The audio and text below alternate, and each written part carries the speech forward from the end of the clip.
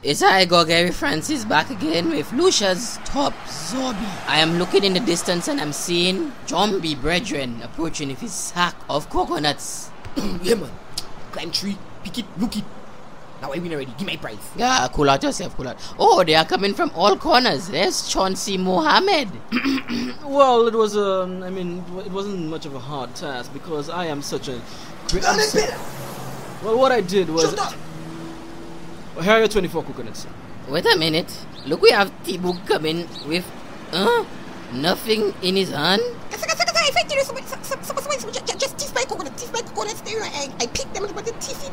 What are you trying to say? Talk slowly, guys. Somebody teeth my coconut. I'm trying to teeth my coconut. At the sack, right? At the sack. I just rest it there. And I turn around and I just go. Well, that means you fail. You let some other zombie take your coconut, so I think you automatically disqualified. Now, we are waiting for our final contestant.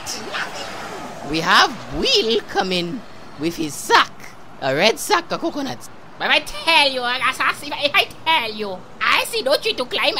I just see a sack of coconuts on the road there. Some idiot turned his back and I just thief that. Like my sack, you know. How did I just sack of coconut? My sack, Will. Look the sack there. Touch that sack, you will see. Wapi, everything you know, everything you know, everything you know, Will. Yeah.